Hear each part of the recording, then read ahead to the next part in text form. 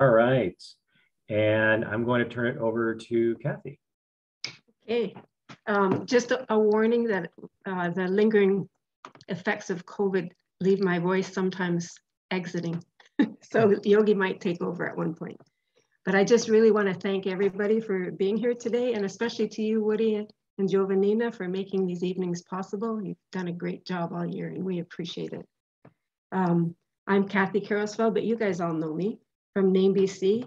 I just want us all to remember that we're coming together this evening from many places throughout the Pacific Northwest, and we all live and work on the lands where different Indigenous peoples have lived for thousands of years. And we are grateful to be able to connect all of our work to their lands. I ask you to please take time to appreciate the traditional territories and the people of those territories on which you live, play, and work, not only today, but in your day-to-day lives as well. Here on Vancouver Island, Yogi and I are grateful to live, work, and play in the beautiful land of the Lekwungen-speaking peoples, whose historical relationships with the land continue to this day. Tonight, it's my great honor to introduce Hjalmer Wenstob, also known as Tlehpik. Did I get that right? Tlehpik? Can you tell me how I should say it? Perfect, Kathy. Okay. Our family first met Hjalmer when he was a toddler living on Tzartus Island in Barkley Sound in Huu-ay-aht First Nation's territory. Even at a very young age, his creativity, his clever mind, and his sense of humor made it clear that he would have an important impact on any path that he chose in his life. Hjalmer's development as an artist and educator were already blossoming during high school and university, when he provided a powerful youth voice to the Assembly of First Nations and was also developing his skills with carving.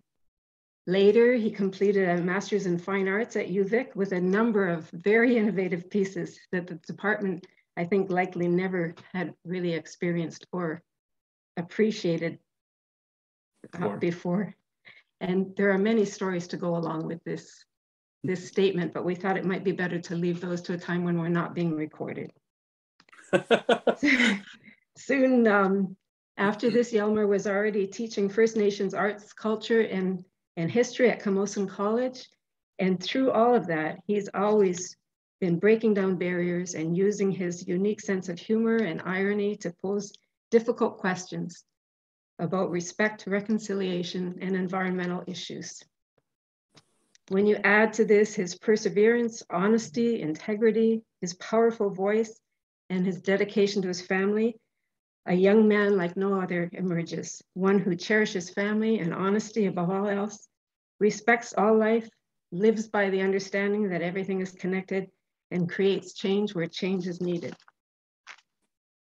Hjalmer now lives in his nation's territory with a growing and amazing family. He is creating art, and together with his wife, Annika, running their Cedar House Gallery in Ucluelet. It's a treasure trove of great local Indigenous art, including his own. It's also housed in an iconic building designed and built by his grandfather. And their gallery now represents a gathering place for people from everywhere to come to understand and respect different cultures in a good way. Together with his younger brother, Timmy, and the ever-present support of his amazing family, he also expresses this passion in many unique initiatives. Songs, dances, art, activism, you name it, he's done it. Just give him a Google search and you'll see all that's there. We're really honored to have you, Hjalmer, and to know that you've carved out time this evening to share your amazing story and your artwork and to discuss the creative process behind your reimagination of the name logo and to reveal the final version. So thank you so much for being here. We really appreciate it. What a kind introduction. Thank you so much, Kathy and Yogi. Before I started, I was wondering if Timmy, who's with us tonight, wouldn't mind opening us up with just a small introduction and a prayer in our language, as Timmy is doing his degree in education right now, Indigenous education, with a special focus on language revitalization. And he's just such a champion of our Nuu Chah Nulth language and its revitalization. I texted him just to see if he wouldn't mind opening us up in a good way here. And so with all those kind words from both of you to start us off, I want to pass it over to Tim. Shoot. True. Ucluelet Chawattua, Ucluelet Timothy Masu, Histachit Tlao-qui-aht Ucluelet, Nuu Trent Masu, Uish Iksu Jesse Masu, Mat Miksu Tlehpik Hjalmer Wenstob. My Nuu Chah Nulth name is Chawattua. My English name is Timothy Masu. I am from Tla-o-qui-aht, but I live in Ucluelet or Ucluelet territory.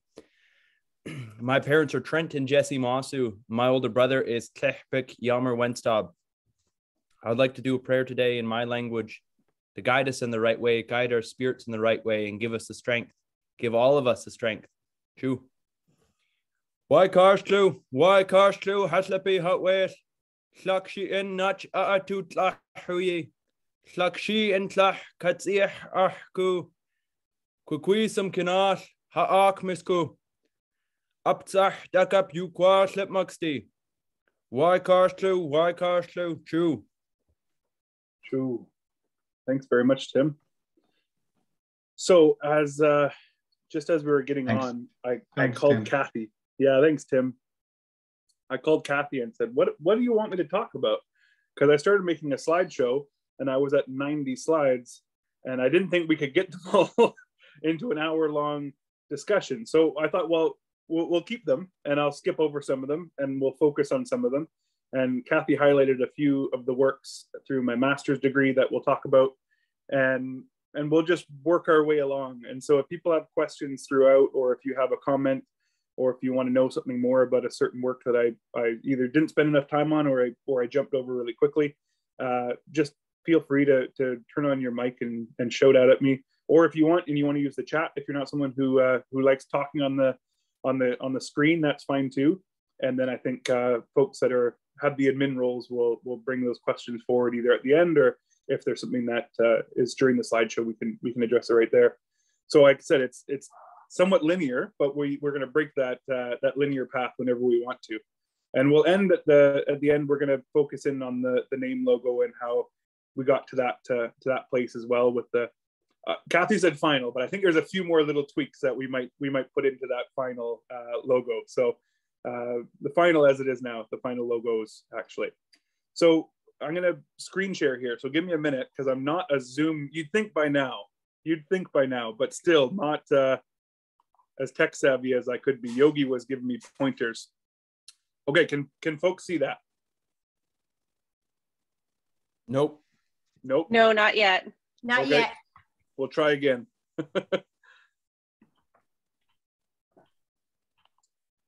Oh, see, that's what I mean.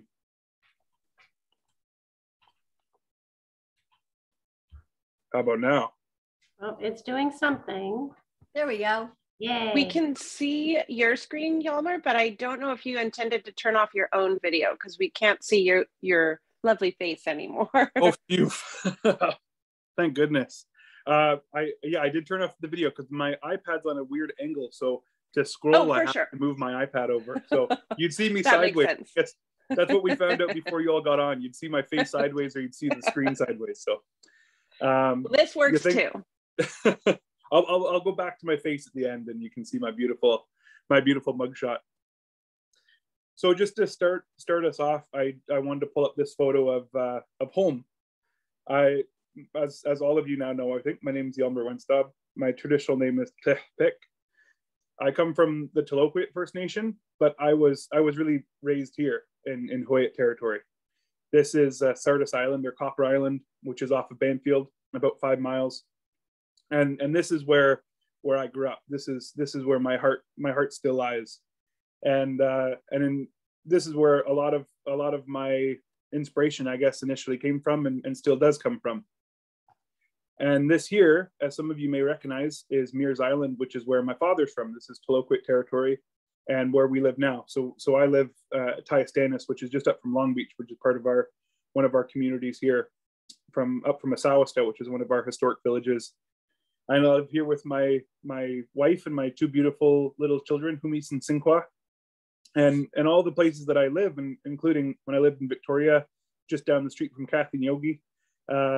All these places are places that have a big important part of my journey, and they've had a big impact on how I make art and how I see the world and how I recognize my place in the world as well. And so I just wanted to start with those two places because they're such an important part of my practice as an artist and just an important part of myself as Hjalmer. They've really made me and shaped me to be who I am. So, like I said, we'll start with a bit of a linear story when it comes to sharing the artwork. So I first started carving when I was 15. I didn't intend to start carving. I was invited to be part of our family dance. We have a kingfisher dance that was coming back to our community, and there was a big celebration, a big potlatch that was coming up. And so all the cousins were to be part of this big ceremony. And so we were being taught this dance, and it was a kingfisher dance. There's 8 dancers, and it was really my first big introduction to our Tlehpik culture. And it was such a big part of my life. It was a really pivotal moment in my life that summer of learning this dance. I think the dance goes on for about half an hour, and every step is so important. You have to really become that kingfisher. And so we practiced and practiced. I think it was 2 or 3 times a week. We go to culture practice and prepare this dance, and we learn the new steps, and you learn the song, and you had to really feel it. And I started off pretty bumpy, well, to say the least. But as we practiced and practiced, we got, you became part of that transformation happens, and you go from being a dancer to bringing that to life, bringing that kingfisher to life. And there was a dress rehearsal about a week before the potlatch where we were going to try on the regalia and dance it all the way through. And so I was so excited. I got to go pick up the regalia, to go pick up the masks and the shawls for the dance. And we drove from Ucluelet to Port Alberni, and we got there, and there was this tiny little duffel bag, about the size of a gym bag. And I was imagining, there's 8 dancers, there's 8 masks, there's 16 shawls because we switched our regalia halfway through the song. And I was imagining this, the great crates of masks, and there was this tiny little duffel bag. And inside of it was these cardboard folded up eagle masks. Somewhere in the transition of the last 100 and something years, the regalia went missing. And it was replaced with these cardboard masks. And it was such a heartbreaking experience for me because we had, all of the cousins, all of those who were learning this dance, we had been putting all of our energy into this. And there we were with this really kind of ad hoc regalia that was made out of cardboard and just so disheartening. And so I came home and I was just so emotional. I was so upset. And we went down to see my granddad, my mom's dad, Wayne Wenstob, and I was telling him how upset I was. And he said, okay, well, let's go carve a mask then. And kind of through blubbery tears said, yeah, right. And he went, no, come on, let's go. So we went down to the basement, and he grabbed the chainsaw and a block of wood. And by the end of that afternoon, we had a mask blocked out. And he said, well, you have to go and ask. My mom said, you have to go and ask the family, our Grandma Precious, who's now since passed away, but you have to go ask Grandma Precious if we're doing it the right way and if we have permission to make these masks in replacement of the masks that were lost. So we took the mask to the potlatch, the dance practice, and showed them to her. And she said, yeah, if you can do it, if you can make 8 masks in a week and all the regalia, then go ahead. So we went home, and that's really all we did. It was this a crash course just by experience. So we started carving, and this is what you see here is me putting one of the mock-up masks. This is the one we made in preparation. So we use this one to make all the others, to create the others off of this. You can see the cedar bark on the top. So we had to really learn all the steps in creating not a piece of artwork, but a piece of regalia, something that was a cultural item, something that was going to be danced and brought to life. And it wasn't just the process of, grabbing the chainsaw and carving something. It was then, it had to be light enough to be danced. It had to be danced for, like I said, 20 minutes, 25 minutes. It was a whole process that went into it. And it was such an experience that week of finding out how to paint them and how to finish them and how to fit them on a dancer's head, how to make them wide enough, all the steps that went into it. And once they were finished, then we had to put them into a box, and they had to go in a certain direction, and they had to be brought to life. These weren't just, like I said, they're not just art forms. They were living beings in a way. So we took them to an elder who breathed life into them, And in that, we were not allowed to open the box until the potlatch. You weren't allowed to bring them out and hang them on the wall and show them off. You had created life. And it was the closest that as a man, I think you'll ever get to creating life in terms of artwork and in terms of human beings. I now have my 2 little kids, and it's nothing like that. But at the same time, the responsibility was so true and so real that when that ceremony was done and they were blessed, they became these living beings. And we put them in a box, and we've danced them once, and we've never opened the box again in 15 years, because they're not to be brought out. It was such an important pivotal point in my life. And this one here that you see photographed, this is one that we made that was used for dance practice. It's used as a teaching tool. It's used something to be fun. This one isn't blessed. And so we have it out. We can show kids how to use it. It has an adjustable strap inside. We can really teach people about our culture in a way. So in a week, we had this huge experience, I guess like a crash course in terms of carving and creation. And it just put me on a path that I fell in love with, which was art and carving. A few years later, I got to do a mentorship with my grandfather, and we got a scholarship through the Vancouver Airport, the YVR Art Foundation scholarship, in which we were given a year and $5,000 to create a work of art. And so we created this totem pole, which tells the story of our family, of the Masu family. And just like that, those regalia that you saw earlier, that mask, this tells the story of kingfishers and the relationship they have to our family, and a history of whaling, and a history and a story that we probably don't have time to get into. So I'll just pull these images up to show them. But this is, another such important part of my journey as an artist, because it really connected back to the very beginning, going back to our family origins, the origins of our family name, that this is really the first Masu that you see there. And so it was such another hugely important part of my journey as an artist and as a carver, and to be able to work with all of my family, and everyone chipped in on it. My granddad and I did a lot of the major work, and then we brought it back home to mom and dad, and they sanded that thing for weeks on end. I'm sure Kathy and Yogi were there sanding as well, and the teacher from high school was there sanding away on it as well. Our science teacher, everyone had, it became such an important thing for all of us to come together and create. And then it went on display at the airport in Vancouver for a year, and following that, it came home. And so it was such a great piece to be able to work on.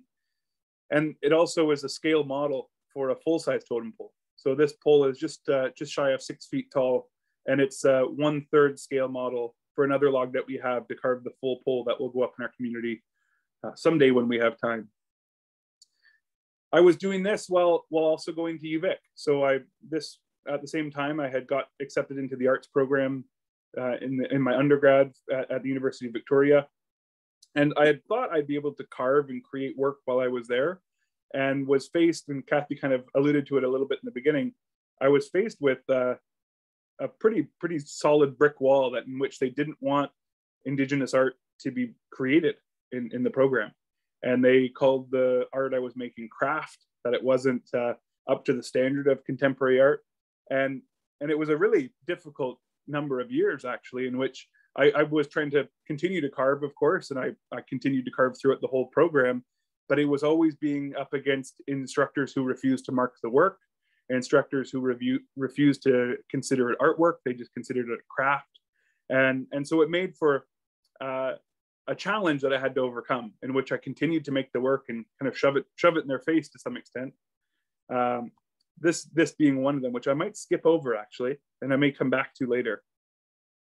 But it was an interesting reflection at that time, because I was seeing artwork that was now being hung on the wall, but coming from the first works that I made, which were to be danced, and they were really ceremonial and regalia more than they were art. So I was trying to figure out this interesting struggle between, what we see as Indigenous art in our everyday, which is usually adorning walls and making, beautiful spaces, or museums, institutions. I'm sure you've all seen them in those spaces, but you don't see them in the space in which I initially knew them in, which was in a potlatch or in a ceremonial space, where they're much more authentic and real, and they really capture your attention in a very different way than a mask hanging on the wall when you see it on a dancer's face. So then in second year, I think it was nearing the middle of my second year at UVic, I ended up having a brain operation, which really set my artistic career back a little bit at first, I thought. Ended up being very mistaken in that. But I came out of the brain operation and I had to learn how to walk again, and I had to learn how to do a lot of things. And one of them that I had to learn how to do was use my hands, which was the biggest emotional challenge, I think, to overcome over all of them. And these were my attempts that finally got me out of the hospital. And it was a really difficult thing for me because I had lost something that I felt was my gift, my ability, and I had to relearn it all over again. And so in doing that, I really wanted to start all over again. So I started right back from the beginning in carving and trying to look at the form line. So if you look at Northwest Coast Art, and I'm assuming all of you have, as the name logo is a form of Northwest Coast Art, you'll see that form line, the beautiful red and black design that connects everything.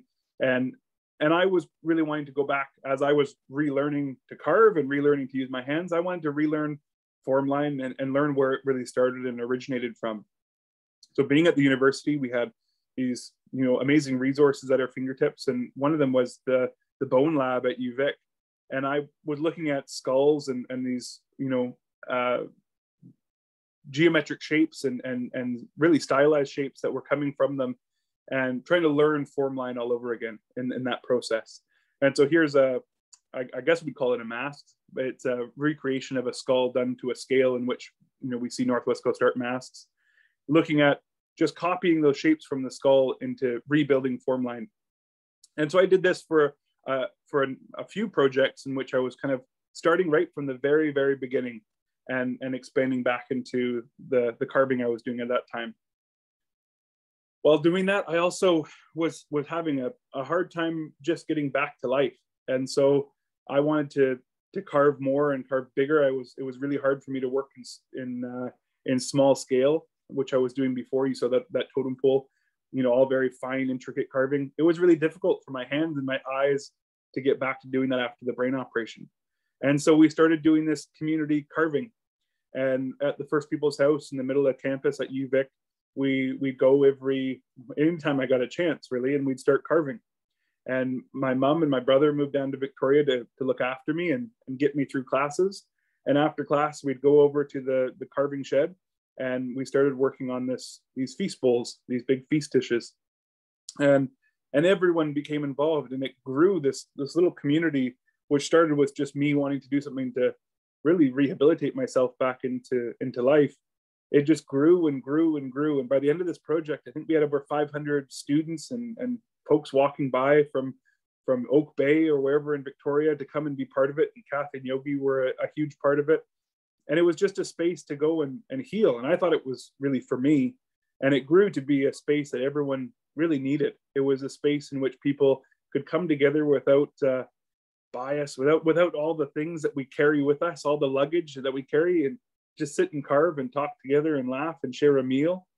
And at the end of this, we created these. So each one of those is a feast dish. They're about 4 feet long, maybe a little bit more, 4.5 feet long. And they all connect on train, like a train. And you can pull it through the ceremonial hall and serve food from it. And when it was all finished and said and done, we had a huge feast. My mom cooked a feast, and I think fed 500 people there at the ceremonial hall at UVic. And it was the first feast bowl train like this that was made in over 110 years. And actually the family of the last artist who made one, there's one at the Museum of Anthropology at UBC. His family was there and got to witness us unveiling this feast bowl train. And it was just such an honor to be part of this community that was created from coming together to carve. And it was such a good thing that we continued it on. And we started to carve a totem pole at the university. And this is just one of the shots of the pole as it was being started. So it's 31 feet long, this totem pole. It's not actually finished yet. We're hopefully going to get back to this one soon. But we invited people, who were on the campus, who were students, who were just walking by, to come be part of the carving process. And I think this pole had thousands of people work on it. And it really kind of grew my understanding of art even bigger. The idea of the community coming together and how much it meant for all of us, but especially for me in healing from that brain operation. I'm going to skip over this one for now, and continue on this idea of through my undergrad of trying to start from the very beginning. So you saw the piece with the skulls and relearning form line, and that took us all the way back to petroglyphs and looking at historical rock carvings and rock paintings, pictographs and petroglyphs. And this piece was one that we wanted to put back. It was a Coast Salish petroglyph, and we were there in Coast Salish territory. I went and met with the local nation and said I wanted to carve this into the corner of the building, which they gave me permission for.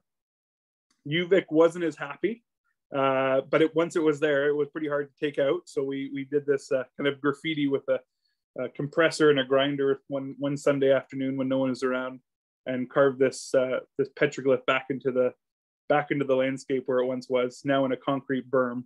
I think it made the concrete berm look much nicer. The grounds department at UVic wasn't as excited about it, but oh well. And this was just nearing the end of my undergrad. I was trying to find a way to really educate my instructors, I think was a big part of it, but educate the viewer. Because at that point, when we were looking at Indigenous art, the only place people were seeing it really was in a gallery or in a museum. And in both those spaces, the only time you see a mask is when it's hung up on the wall, or when it's behind glass, or when it's so far removed from the people or the culture or the idea of it even being danced, you wouldn't see that. And so my brother helped me with this, and well, everyone helped me with this. We made 4 of these masks that were a virtual reality. So we invited the viewer to actually pick up the mask and put it on. And inside was a video of Timmy. And as a little boy, this is a number of years ago now, such great proportions, but he was in there and he was dancing the mask you're wearing. So when you pick the mask up and put it on, you could actually see a dancer moving to a different dance for each mask. And the viewer was really neat, because the viewer, after they got over the fear of picking it up and putting it on, started to mimic the dancer as well as they watched the video inside. So there was four masks like this that were in a gallery space, and we invited the viewer to pick them up and put them on and engage with them. It was really challenging to get the gallery to sign on to it, and that's a whole other story. But noticing that we're already on to 7, I'll skip through that story for now. But you can see different people, and they actually start to dance. It was a really neat thing. They completely forget that they were being watched by another audience, and they kind of became a participant and started to dance. You can see this lady actually dancing with the mask. And then they take it off, and they'd almost be a crowd around them cheering them on. It was a really neat experience. Getting them to try it on, that was the big challenge. Everyone's been, we've been conditioned all our life to never touch artwork. And then I was saying, touch the artwork. So we actually see on the bottom there, it says, please do not touch the artifacts. And then we kind of graffitied the sign to say, please do touch the art. But it was still a challenge to get them to do it sometimes. That was the first mock-up. There is a broken iPhone in there to make the virtual reality, as you can kind of see in that picture. But so this was the very end of my undergrad, and moving away from carving and still trying to figure out how to get Indigenous art recognized in the institution that I was in at the time. And I'm going to skip over this one because it's such a long story, but maybe we'll come back to it if it's desired. And I might skip over this one too. So I came to the end of my undergrad, and I was just finally breaking the shell, I think. I was just kind of finally breaking through to the instructors to understand the work I was making and the reasons I was making it. And so right when I finished, when I graduated from my undergrad, I reapplied and went back and did my MFA in the same program, in the same department.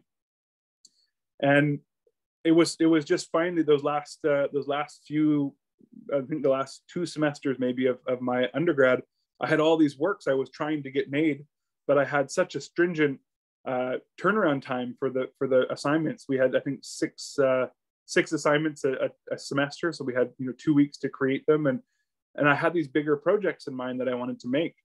And so I reapplied for the master's, really with a bid to say, these are the projects I'm gonna go off and make, and more or less leave me alone, because I just have to have the time to do them. And so I was really honored to go back into the program and went right in to make this piece here, and followed through with a number of others. And my supervisor was great. He kind of just let me go and do my thing. So this one here Maybe I'll spend the time for the story on this one, but then I'll skip through the next few. This one here is a totem pole made entirely out of 2x4s. So there's, I think about 25 2x4s around an oil drum in the center. And I was down in Victoria at UVic, and I was trying to carve, and it was so hard to find wood. And any wood that you did find, cedar to go and carve that was, ideally clear, it was either so expensive more and than or, it was from up north. So it was from our territory, and it was, logged up in Tofino area or up the coast and brought back down to Victoria to a mill and milled up and sold for just an outrageous price. And it was such a challenge to be carving and doing what was so natural to me while down in this urban space. And Victoria, really, in terms of where we all are, maybe isn't that urban, but it was really a challenge to get access to wood. And so I started thinking about how I can respond to that. So I went to Home Depot and bought a truckload of 2x4s and came home and said, okay, what can I do? So we carved this flat, actually. We had to make a mock-up of a totem pole round on canvas and then flattened it out and then carved these 2x4s and put it back together again. And the whole time keeping in mind the idea of deforestation and the lack of access to lumber, the inability for carvers to get it. And it's such a traditional practice to carve totem poles and masks and regalia. And to think that there's going to be a time, if not in my life, in my children's life, where we may not have that access. How are we going to continue to create and continue to have our culture so rich as it was and still is? So we made this pole, and I put this picture up. It wasn't finished at this point.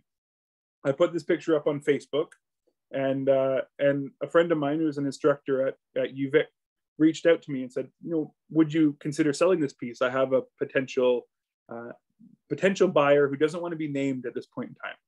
And I said, yeah, I'd be, I'd consider it, but it's for my master's degree. And I said, I don't know. I'd have to, we have to kind of talk it out. And she went, okay, well, they have an offer. So she gave me their offer, and she said, but it needs to be packed up in the next week.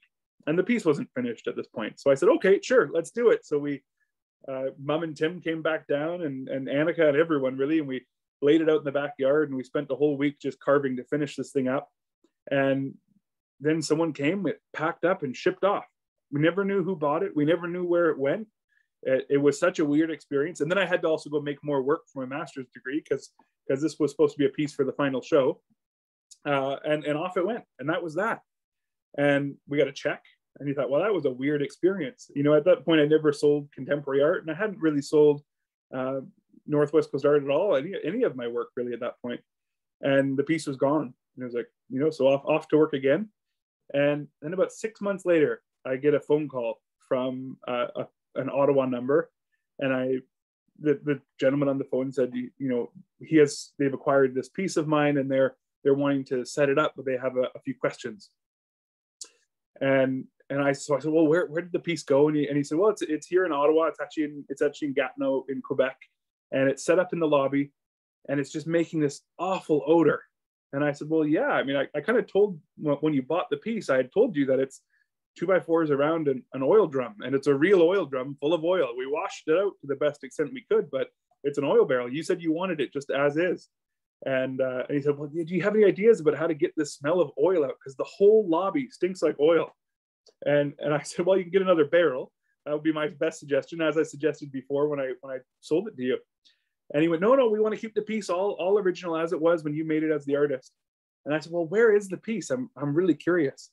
And he said, well, it's in the lobby of Indigenous Services Canada, which is for those who are Canadian, it's the Department of Indian Affairs. And it was just the most fitting location for this piece to end up. So it was bought by the government of Canada, and it was really somewhat of an FU to the government of Canada, but it was purchased by the government of Canada, and it was installed at the Indigenous Services Canada building, which is Indian Affairs building in Ottawa. And it just filled the lobby with this awful smell of oil. I thought, well, isn't it, what a reversal, right? What a place for it to end up. And it was really the happiest thing for it to do for me was to end up back in the people who I was criticizing in the piece. It kind of went back to them, which was just such a weird experience, but a fantastic experience. I ended up getting a trip to Ottawa to actually work with them to hire or to find other artists for their acquisition program.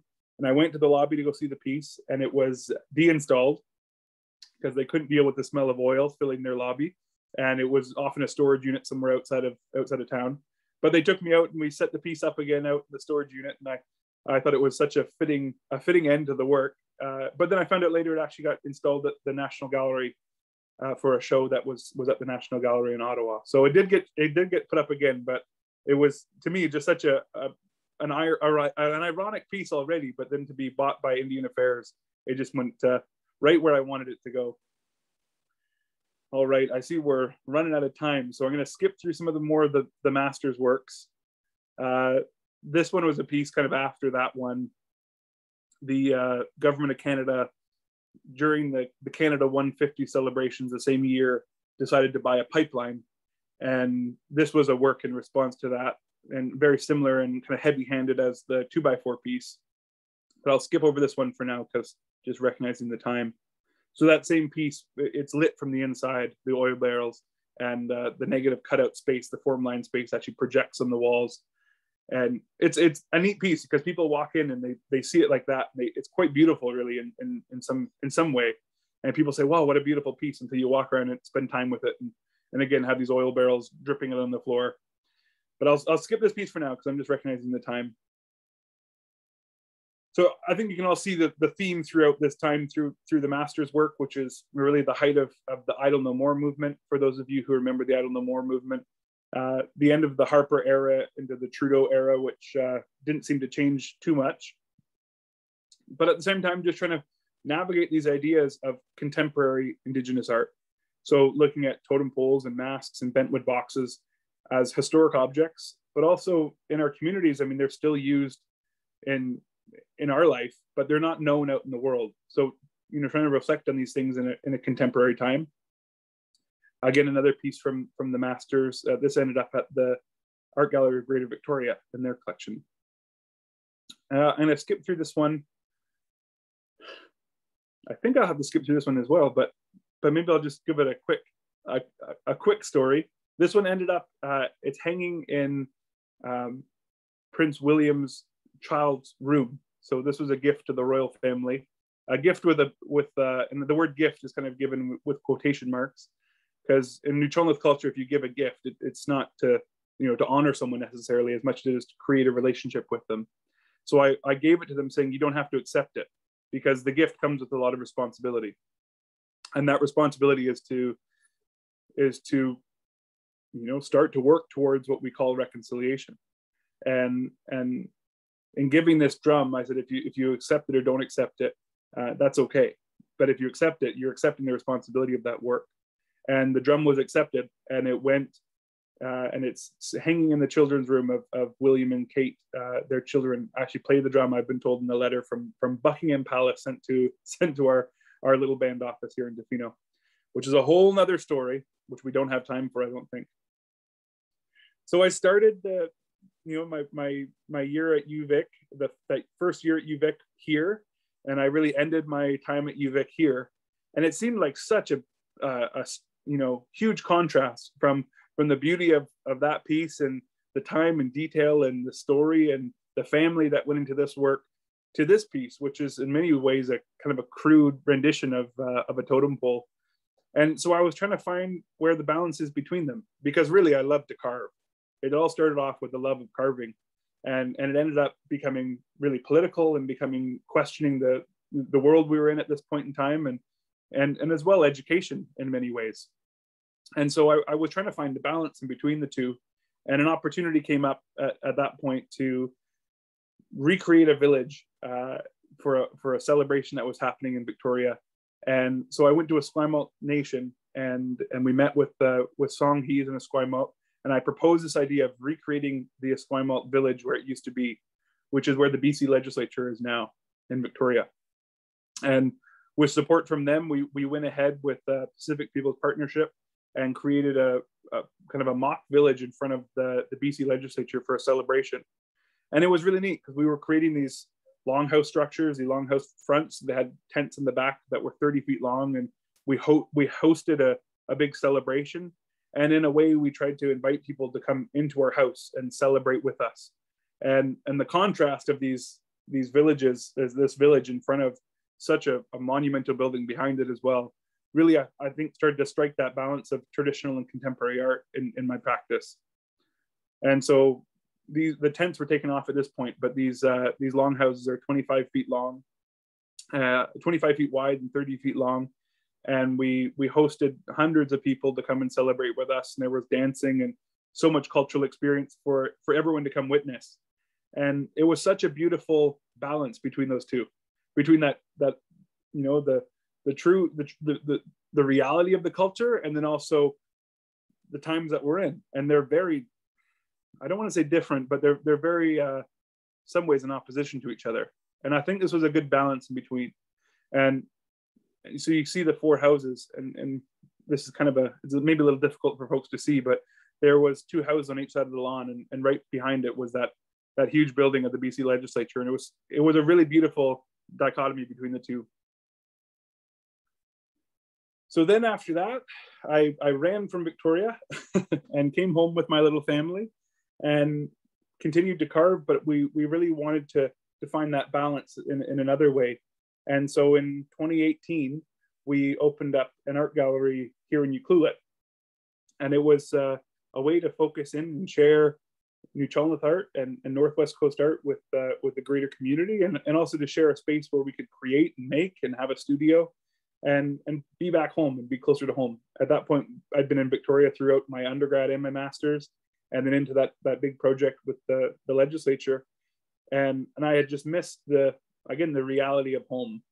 And you can get so caught up in that fast-paced contemporary art world, or the fast-paced art world of institutions, or, you know, working at Camosun, or I think you all know that feeling, where you start to lose sight a little bit. And so I wanted to come home, and we had our little girl, and Annika and I decided to move home and open up the gallery. And then I started carving. And I think Annika said at that point, when we opened the gallery, said it was the most I've ever seen you carve. Because at that point, I was making things out of styrofoam and oil barrels, and getting far from where it all began. I think Peggy's on the call. Peggy, I'll get this piece to you soon, because Peggy bought this work about 4 years ago, and it hung in the gallery for a few years still. She let me keep it for a while and work my way through it. And it actually inspired the name logo a little bit. So I owe Peggy another thank you for that. Recognizing we only have 15 minutes, I'm going to scroll through really quick here. And if there's something that jumps out, people just tell me. But I really went back to carving, and I went back to looking at traditional work and historic work, and recreating objects, and back to masks, and back to trying to find that balance between the two, where I don't really want to make cultural objects that hang on the wall. So finding a way to still carve and do the things that I love, but also have some form of education in between them. And so I started working in different scales. I don't think I have time for this one, so I'll skip this one. This was a really great, this is my solo show that I had done in Victoria a few years ago. And this piece you see here with all those blankets stacked up, I will spend the time on this one just because it was such an honor to be able to make this work. When the city of Victoria was purchased by the Hudson's Bay Company, there was something called the Douglas Treaties, which are argued to not really be a treaty because they're more of a bill of sale than anything. But the downtown and the city of Victoria was purchased for 371 blankets and 1 wool cap. And that's what's recorded in the Douglas Treaties, that there was a purchase between the local nations and chiefs to the Hudson's Bay Company for 371 blankets and 1 wool cap for that downtown of Victoria. And I had read that, you know, early on in my Indigenous Studies minor degree that I was doing, and I was so shocked. And I thought, well, wouldn't it be neat to see what that looks like? And so I had this opportunity for a solo show, and I said, I really want to recreate this. So again, I went to some elders at Songhees, and I said, would you support me, you know, as a Nuu Chah Nulth artist? I'm not from here, but would you support me in showing a visual representation of what that looked like? And so there in that picture, you see 371 blankets and 1 wool cap. And that's all it took to take over the whole downtown of, or really the greater Victoria area. And so that was a piece that I was just really, really thankful to be able to create. And that's why I say, I mean, all the places that I've lived, you know, if it's Huu-ay-aht territory or back here at home in Tlehpik territory or down in Lekwungen territory where Kathy and Yogi are, they've really changed the way I look at art and the way I've responded to my own work. But again, I got to skip through these. This piece I just wanted to pull up, and I won't have time to really talk about it, except it was a recreation of this historical etching that you see on the left. This is during our village being burnt down by a gunship came in and really destroyed the village. And there was an etching that was made that says, an Indian with a flag of truce in Tlehpik Sound, Vancouver Island. And that's a paddle. It's far from a flag. And so we recreated this image in a collaboration with Carly Butler, who's an artist here in Ucluelet. And it's actually on display down on Herald Street in Victoria right now in a gallery window at the architecture company. So I'll send that over to Kathy and the name crew there who can pass it on. I think this shows up for another about 3 weeks, I think. So if folks want to go down and take a look at it, if you're in the Victoria area, you can see that show that's up there. And it's got a few other pieces that are with it, but this large printout is hanging up there in the, I think it's called the 461 Architecture Company. They have a little gallery window in collaboration with the city of Victoria. And I'm going to skip through this one. Then I'm going to skip through this one, and I'm going to skip through, I got to show this one. So this is, again, looking to strike that balance a little bit. This is a collaboration between Timmy and myself, as well as a language cohort that Timmy was in when he was doing his degree. So I taught with the program, and they were doing language revitalization, and I was teaching an art course that was part of the program, and showing the connection between language and culture and language and art. We created a performance and a song that Timmy wrote. And so this is a song about the reclamation of language and bringing our language back. And they took a vision statement from the program, and we turned it into a song. And then I carved the regalia, and Timmy is seen here dancing it. So you can see that first mask is carved without a mouth.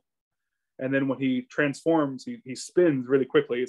We did it in slow shots so you could see, but the dancer will spin and take the first mask off and hide it under his cloak. And you can see the second mask underneath, in which the language is coming back out and he has his voice again. And so this started us off on a whole different path, which Kathy wanted me to share, which was this piece here, which we just made last year, I guess almost 2 years ago now, that first year of the pandemic, when we were all kind of, wondering what's next and what we're in at that point in time as well. Timmy and I created a healing song. And so Timmy wrote a song, to really bring us forward and to heal in the time we were in. We had so many losses, we had so many challenging times, and we weren't able to come together. We weren't able to gather. And so we created a song together, and I created regalia that went with it. And we have a video that I put in the link. So the very first, I put in the chat, sorry, the link is the very first chat that's there in the chat. So folks want to go afterwards and watch that. It's a YouTube video that we have. And Timmy made the song so anyone can learn it and anyone can use it. And if you turn on closed captioning, you can actually learn the Nuu Chah Nulth spelling as well as the English translation to the song. And you can see that transformation mask being danced by Tim. And that song was again, this kind of collaboration between something that's very traditional and making regalia and making a performance, but also making it something that anyone can access and learn and experience. And so Timmy wanted to make that song something that he shares with everyone.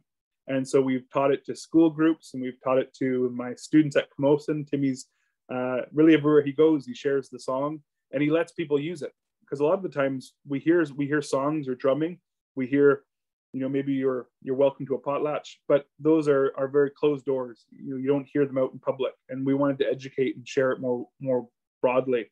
And so you can actually go and learn that song and share it with your kids and share it with your family. And it's meant to be a song to teach and to bring us together in another way. So I'm going to skip through probably all the rest here, and we're going to go down to the name logo, just because I think we only have 5 minutes left or so. So bear with me for a minute as there we are. So when I was approached by Kathy about redesigning the logo, I came up with a few ideas that we sent back and forth. And the first one I had was trying to find a way to capture the scope in which name works, from so far up north and down south into Oregon. and trying to find a way to capture all of those that come together to make the organization what it is. And so I started off with this idea of a map, you know, and going up from Alaska down to Oregon and down the coast, and sent this idea back to Kathy, and we worked around it. And then Kathy said, well, what else captures the whole coast and what connects us all? And I was thinking to the logo that you have now, which is that salmon, and how that is such an important image to where we are. And it's such an important, really, icon to Indigenous peoples of the West Coast, but also everyone, and the way it connects us and the way it comes back home, and that cyclical idea of it all.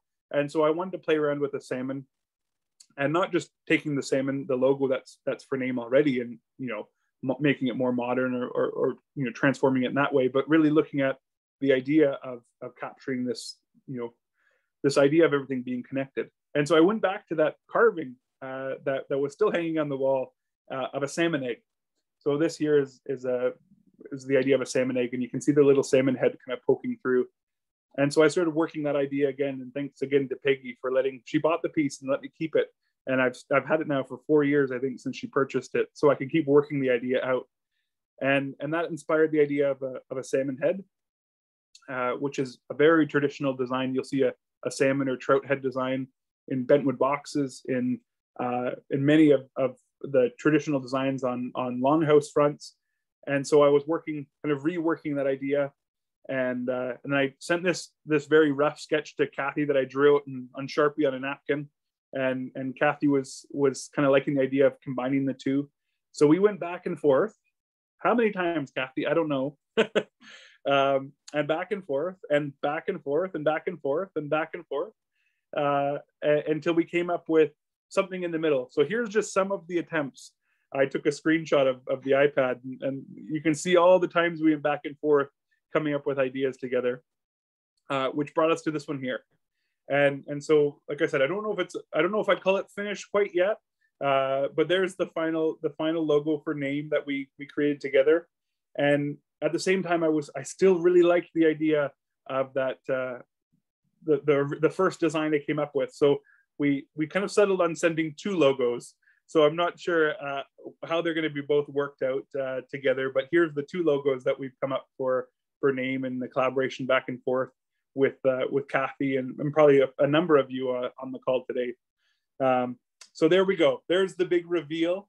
And look at that. We got 4 minutes left for questions. So I'll keep on the slideshow for now if folks want me to go back to a certain image or go forward to a certain image. Yeah, thanks so much. That was definitely a bit of a rush. I'm sorry for that.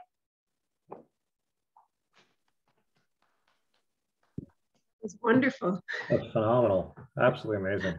Thank you so much. Wonderful to see your artwork. We didn't have any questions in the chat that I saw. So I think at this point, if people just want to turn their microphones on, and we could ask if you have any questions. I have a question, Hjalmer. Yeah, of course. The salmon trout head, I didn't know very much about it before you introduced us to that idea, and it's wonderful, and it's shared along the coast. But I wonder if you could tell us a bit more about it historically, sort of what the salmon trout head story is. Or is there one?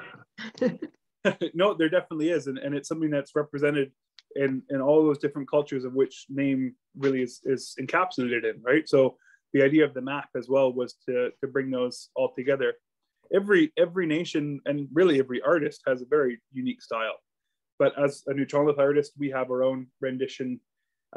You go up to Alaska and you go down the coast, and you'll see different renditions of form line, of stylized design. But within it, there's an ovoid, which is a really foundational shape. And way back when in my slideshow, I skipped over it. There's a great big red ovoid that I made when I was talking about my undergrad degree. But you'll see that shape come up over and over again in all the cultures, and it would be transformed and changed in many different ways. But the salmon trout head design is something that you see historically through hundreds of years of different collections from different nations all up and down the coast. And it's one of those, again, really foundational elements to bentwood boxes. It's on longhouse fronts, it's on regalia, you'll see that salmon trout head design, and it's every single one is different. Every single one has their own unique spin to it, if it's from the cultural group or if it's from the artist. And so when I came up with it, there's so many historical references you could pull from, but every artist has their own style. And so the idea, I think, of combining in the eye this map of where name is, I think really created a way to connect all those different stylized or all those different nations in a certain way. Because to have a Nuu Chah Nulth artist represent everyone, of course, is not something that, as we spoke about, Kathy, is not something that we can really, I feel like I could do, but something that is also connecting all of those nations together in such a foundational element of the artwork is how we came to that idea of the design. And also just salmon in general and how they connect up and down the coast. I mean, we all have a relationship to salmon as traditional nations, but even now in these times, we have that connection too. And so I think it was just such a fitting design for the logo. And I think, going back and forth, like I said, I'm always torn between which one I'm, between this one and that first one there. So they're, such a part of historic art, and I think it really fits well to the idea of coming up from down south all the way up to the north. Thank you. So do the red fin looking structures on the nose represent anything? That's a U form, so you'll see it throughout a lot of different designs. So you can see it sometimes even in a pattern for like a feather on some of the, if you're looking at an eagle or a thunderbird, you can see that design. In the nose, you'll see it on a lot of traditional design.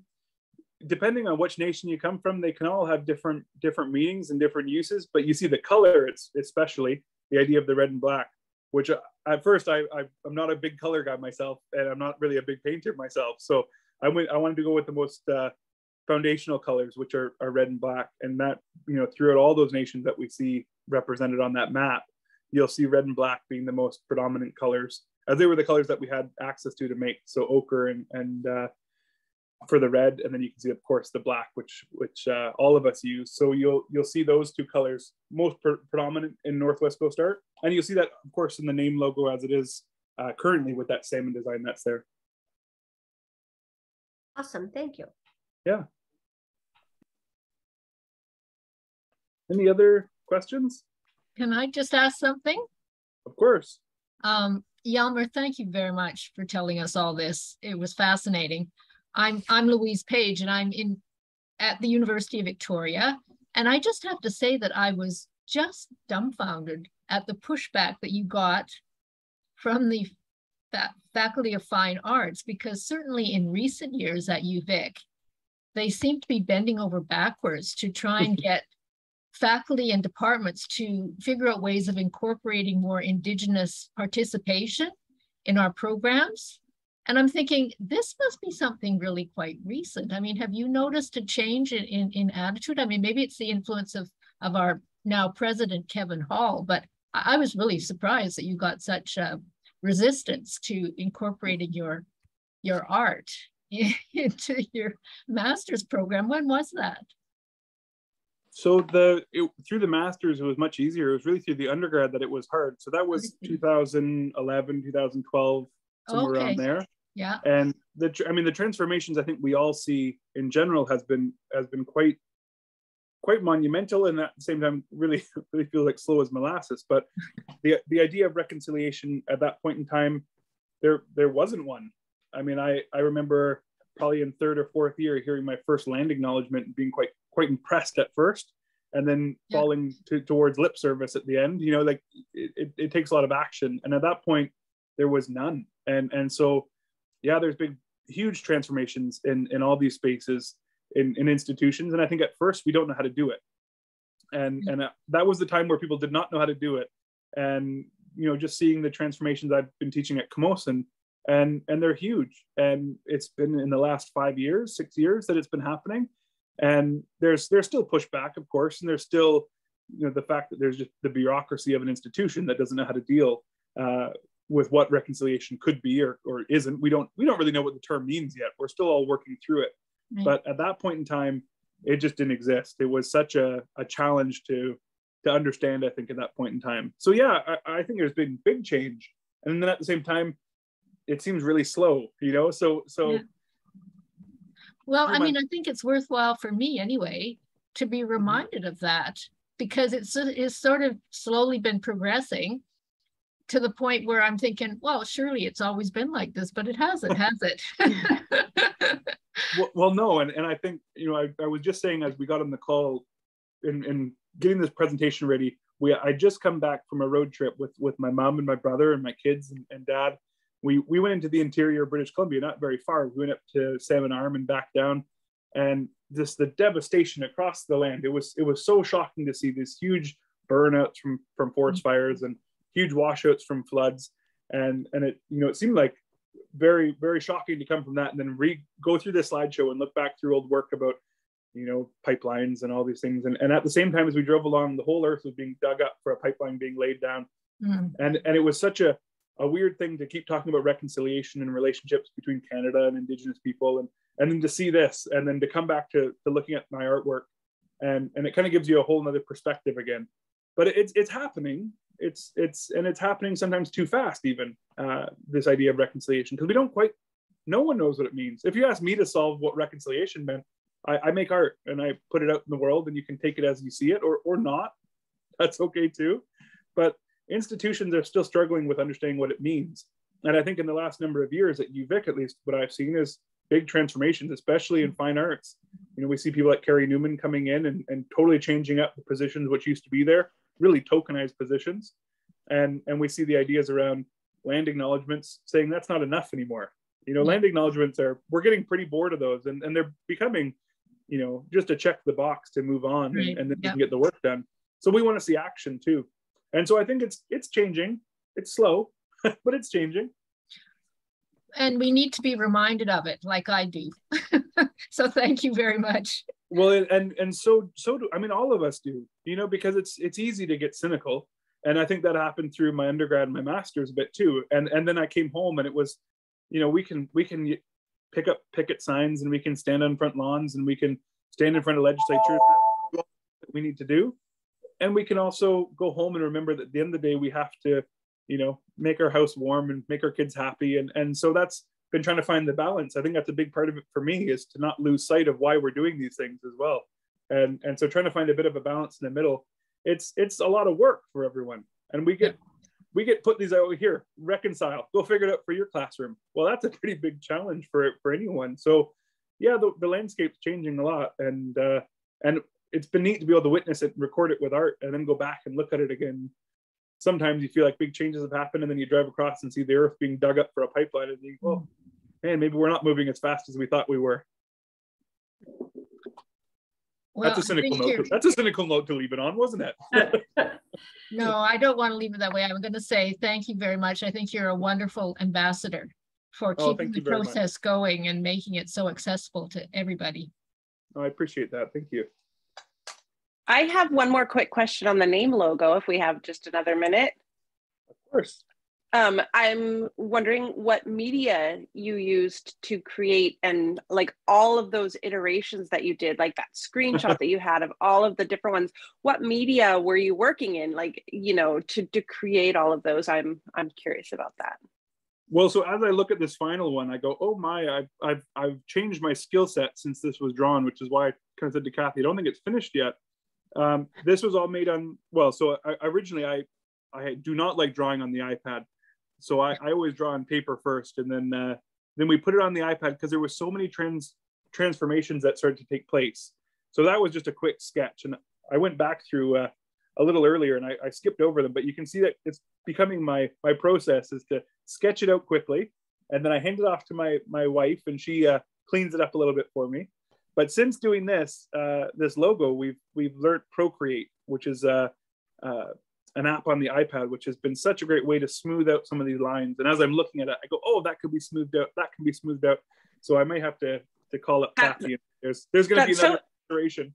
Excellent. And that's so interesting to me. I don't know if you know, I'll introduce myself. I'm Jennifer. I'm the one who does kind of the name back end. And so I have been the person who took your logo and then added the typography and digitized it and created a file that we can use, you know, on our website and digital communications. And so I would love to continue working with you to make sure that it's your work that comes forward and not my like creation of this file that comes forward as a logo. And so I use Procreate as well. And so that would be something that if you're willing to continue to collaborate to make sure that the logo that we end up with is exactly the one that you want to present as the artist, I'm totally into that. Yeah, that would be wonderful. Like I said, I hadn't seen this in a while. I sent it to Kathy and then I haven't looked at it in a while, and I'm seeing some of the lines that I go, oh, I'm not happy with that line yet. So I think that'd be a wonderful thing to do together.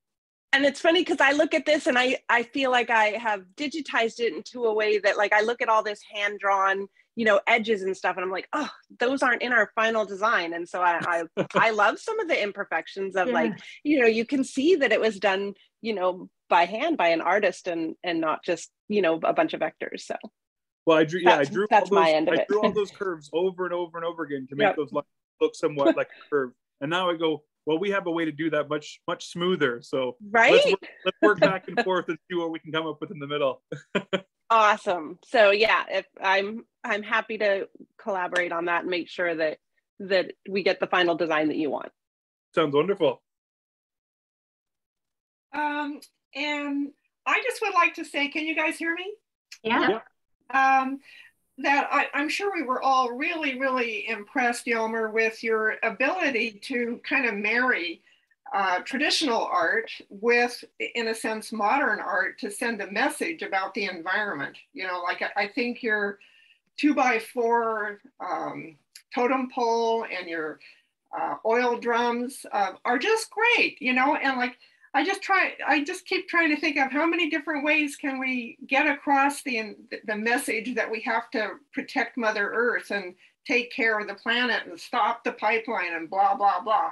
So anyhow, it just sort of does my heart good to see your artwork. Oh, thank you so much. I can't imagine that anybody would really criticize you for what you're doing there to marry traditional art with, in a sense, modern art. Has anybody ever criticized you, or? I'm sure they have. I hope they have, because that makes you continue to do it and makes you continue to argue and fight, you know? I mean, it was great. I had my instructor through undergrad, who was the one who was the most difficult to deal with. And in the end, we got in a pretty good fight. And and I finally told him to fuck off. Pardon my language. I forgot it was being recorded, sorry. And that was probably the best thing to do. And he doesn't remember it now, he says, but I think he just does that to continue the argument. And at that point, you know, I finally had enough, and I just tore strips off him, and he stood there and pretty much took it. And then I continued on making my work, and we never really brought it up again. And then when I went to go find a supervisor for my master's, I said, I want you, the guy who I had told, you know, really? Told him. And I said, I want you because you're going to criticize everything I do. You're going to be the one person who's going to fight me on every single thing. And that's exactly who I needed. I needed your classical, you know, classical artist that, you know, your perfect white male from an institution. Like, and he played the role to a T. Like and he wanted to play that role. And so everything I made, he questioned and put down and make me transition and fight and defend it more. And that's exactly what I needed. But once the work is made, you know, when it gets put up to be in a show or however it's going to be seen, once it goes out in the world, yeah, I think it upsets a few people, and it makes people a little uncomfortable sometimes, or it makes people laugh, or it makes people have some reaction, and that's exactly what art's supposed to do. And I think that's when it's, you know, when it's best is when it's being seen. I definitely, as an artist, I'm making my work for the audience. I want the audience to see it. I want them to react. Right. And really that's who it's for. And so when people get upset, it's just a great way to start a conversation with each other. And make them think. Exactly. And I think that's what art in this case, a lot of this art is for that. And I've skipped over it. Well, this one here was no, I'll skip that one. But I just had a show in Campbell River with Sonny Yasu. And it was such a great thing to see his work, because his does the same. You know, there's a lot of Indigenous artists, contemporary Indigenous artists, who are trying to find an in-between balance, and really you start to take on the role of a historian and an educator and a politician and maybe an advocate, I guess, and yet we just get to call ourselves artists, and we get to to sit and do our own thing, and we don't have to take on any of those roles. And when I was making a lot of those earlier works, there was so many protests at the BC legislature, and there was Idle No More, and there was marches across Canada. And I went to a few of them, and it wasn't my scene. Like I just didn't want to hold a picket sign and shout in a crowd. It just wasn't who I am. And so these works are kind of doing the same thing, but for a very specific audience who goes to art galleries and sees shows, and it's doing the same thing, just in a different space, in a different way. And I don't have to be there, you know, shouting and chanting in a megaphone or with a picket sign. And I think that's quite a gift, really, to be able to do that and to do it in your own way and have your own voice. But once it's out there, people see it how they see it, and I'm sure they criticize it. That's all right. That's a good thing. That's great. Wonderful. Well, thank you so much. I had a question. I was wondering, do you teach or at the gallery studio space that you have now? Well, that was the idea. The idea when we opened the gallery was that we'd have a studio in the back, and we'd run the shop, and I'd carve all day. And then we opened the business, and we ran around. I ran around chasing artists down to buy work, and then running around with tourists asking you questions, and then then I started teaching at Camosun, and all my time went really to Camosun to teach there, both in the arts department and the Indigenous Studies department. And then COVID hit, and so we closed the gallery down actually for the 2 years of COVID. We're still closed right now. We're just by appointment. And but we were just starting to get in working with the schools. So we did a few carving projects with the high school, and then we went and did some carving projects with the elementary school. And that's exactly what we were just starting to do when COVID kind of settled in. And so I went back teaching full-time at Camosun up until just recently. I just finished my last class at Camosun. I have a few little intensives I'm doing, but I've stepped away from Camosun so we can focus in back on carving here at home. And we actually just got a Canada Council for the Arts grant to carve a totem pole to record the history of COVID in our community. And so that we put into the grant, or to the proposal that we received, that we're going to carve, and we're going to bring the daycare students up, and we're bringing the elementary school and the high school to come either be part of it in some way, or to film it in the process and learn about the pole in general, and also carving. If COVID lets us, we'll welcome students to come carve on it with us. And that's exactly what we're hoping to go back to be doing. But the last number of years, my time's all been given to Camosun while I've been teaching there. Wow. All right. Thank you. Yeah.